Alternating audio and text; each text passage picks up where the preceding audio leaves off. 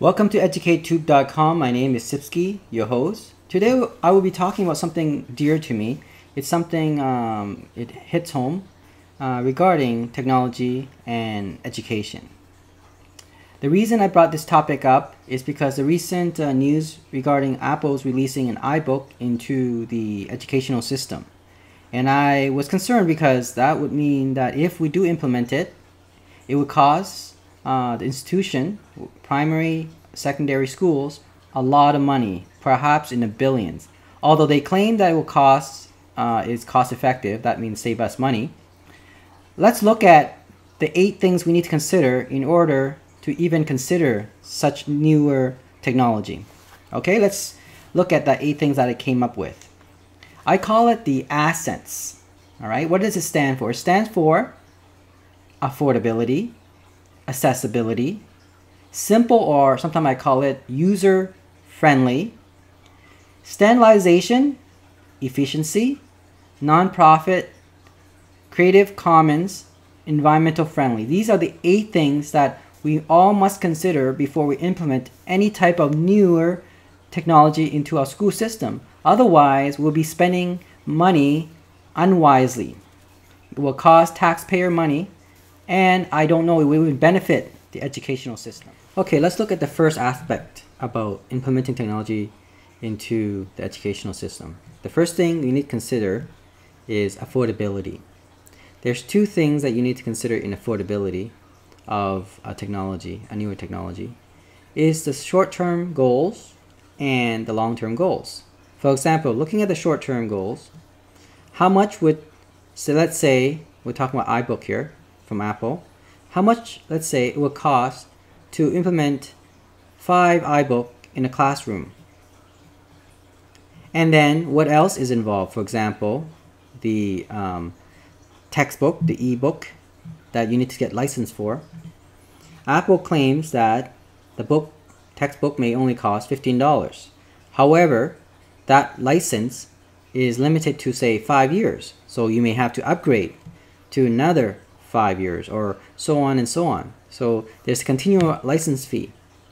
Can primary or secondary school be able to handle that kind of fee? Especially when new government comes in, may cut some of these fundings. So that would be a pain and a problem. Long-term wise, affordability, we're talking about, will the technology change over time and how much will that cost? For example, I'm pretty sure iBook will then become iBook 2 in the next couple years, or iBook 3. Now, how much would that going to be causing the school system? And then, of course, renewing the fee, the textbook fee, every 5 years, or maybe even every 3 years, depending on the publisher. So that would be a problem. So all these initial costs and then long-term costs, we need to consider with affordability. And this is actually the key to technology, new technology into school. Is it affordable, and will it be sustainable? The second thing to consider is accessibility. This is where I believe the technology shines. Accessibility is the ability for the student, whether they have some type of learning disability or physical disability, are able still to access information, the e-books. In terms of accessibility, technology can definitely accommodate students with those special needs. For example, a student who is visual impaired may have access to text-to-speech technology, or a student who is confined to a wheelchair that may not be able to come to school on a regular basis can still access e-book through the internet. So they can actually access the material online. So that's possible, and technology make that possible. So in terms of accessibility, student with different learning needs will have no problem with that. I think what may be the problem in terms of accessibility is, for example, again tied with cost and affordability, is that will different schools, district, with different amount of funding, will there be discrepancy between those who have and have nots? For example, student or in a community where money is limited, will they have the technology implemented per student? Will there be enough computer per student? That need to be seen in the future. Whereas certain community may be well off and technology in terms of accessibility will be not a problem. The third aspect of implementing technology into the school is how simple is the technology? Is it user-friendly? Will there be a large learning curve involved? I would have to say the new generation of students using technology would not be a problem. It's probably more of the administration or the teachers that will need to be retrained in some of the newer technology. What's going to happen, however, is the type of interface. For example, iBook probably would not be a problem because when they design, I have a feeling it would be very similar to iPad and iPhone. And the new Windows interface, the Windows 8 that they're coming out, are again, I think it would be very simple as well. And the previous technology that they had was the tablet PC, which I find is also quite friendly, user-friendly. So in this aspect, I don't think it requires a lot of learning involved. I think it will take a few hours to be able to get used to the technology. The fourth aspect is standardization of the school system, whether it mean course curriculum, course assessment, or evaluation. Computer technology can actually help to implement this kind of standards. For example, a student can take an online quiz and get evaluated or assessed instantly. And then they can then look at their progress, whether they have performed well or not. The material, for example, can also be shared among different teachers and share their knowledge, what works and what doesn't work. And the learning outcome can also be shared between teachers to see whether what they have implemented in their class is the same as, say, in another region of school district. So in that sense, standardization will be more common in a technological setting, where if the teachers are allowed to share the knowledge among their colleagues. And students can share their knowledge within their peers, how they perform using the results. So again, standardization would not be a problem with using technology. The fifth aspect that we need to consider is efficiency of the technology. Can the technology help the student learn efficiently? In other words, is this newer technology enhance learning efficiently?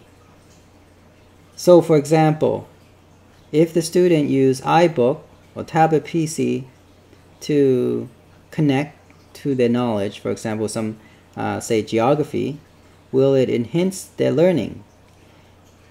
Well, that would of course depend. I would suspect, for example, if they're watching videos and let's say there was a virtual labs and then there was a way they can self-evaluate themselves and they can regather the information that they learned somehow, whether highlighting electronically in their ebooks and then rewrite their notes, or they're able to create a electronic cue cards to help them study or summarize their learning, then the technology definitely will help efficiently process their information that they gathered and that they have learned. The sixth component to implementing new technology to the school system is to consider that all these things are non-profit. It is academic focus. We should not be ruled by private company taking over our school system, say telling us that technology is good for us. we need to realize that there is no profit to be made through implementing these type of technology, but rather it is a tool to be used by the teachers, administrators, and students to help them learn better, have a better learning opportunity, better accessibility. So all these aspects need to be addressed as that it's all non-profit. In other words, we should not think about profitability. The only thing that is profitable is the learning outcome. The second last point I want to make is regarding implementing technology is something I call Creative Commons.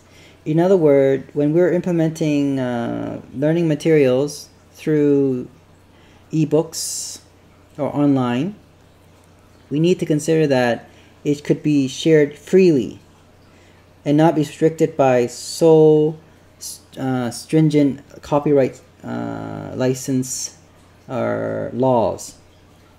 The reason I say that is because it would definitely dry up a lot of the costs. So let's say if we're dealing with iBook, and let's say including the textbook, if there was a restriction on how the book is, the material, copyright material, is used in class, for example, it can only be used in one given iBook or in one given computer, tablet, PC, and cannot be transferred from one student to another, then we're in big trouble, because it not only is not affordable, it is also limited in terms of our creativity. In other words, what material can then be shared, can then be modified. That would be a problem. So we need to be aware of material when shared in class and outside class should not be restricted by too many regulations and laws. And technology should not be the one that hinders that. In fact, should enhance it. The last point I want to make is regarding environmental friendly technology. Is the newer technology environmentally friendly?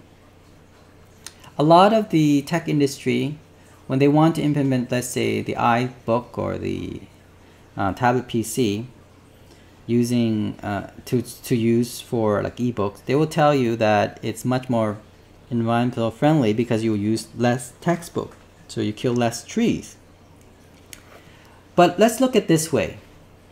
The life cycle of a iPad or iPhone or even the iBook that they're coming out would be around 3-4 years.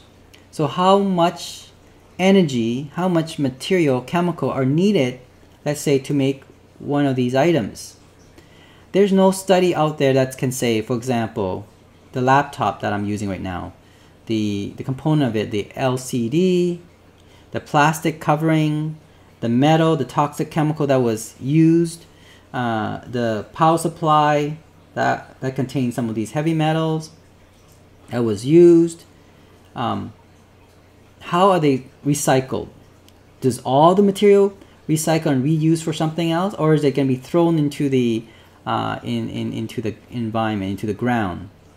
If that's the case, then I wouldn't say it is environmentally friendly, because if you think about the textbook, yes, you may use more textbook, more paper, but remember, you grow the book. In other words, the tree is grown to a certain period of, until it grows to a certain size, and then you use that to make paper. But during the period of time when you do grow those trees, you are contributing to bring oxygen and recycling CO2. So it actually is a more environmental friendly and more beneficial to the environment than, let's say, using a computer to read ebook. Remember, it requires energy to turn on those ebook. And on top of that, it requires batteries, and batteries do not last more than 2 years. So you will have to end up buying a new batteries, and that you have to then extract the material from the ground, and then you have to recycle it. And in fact, I don't think they actually reuse these battery. They probably make it more efficient. So I do not know exactly what did they do with old batteries. So these are the things that we need to consider when we're using new technology. And I have a feeling, and I think somebody should do research on this, on, let's say, an iBook or laptop, how much energy and chemical that was needed to make one, and how they actually recycle all the material, and compare that to a textbook. Until that research has been done thoroughly, I would have to say technology is not good for environment. The e-books are not good for the environment. The textbook, if in comparison, are much more environmentally friendly. That's it. So I hope you enjoy my presentation. Again, just to remind you, the 8 aspects of considering new technology in schools is what I call ASCENTS. So it stands for affordability, accessibility, simple user-friendly, standardization, efficiency, non-profit or academic focus, Creative Commons, and last but not least, environmental friendly.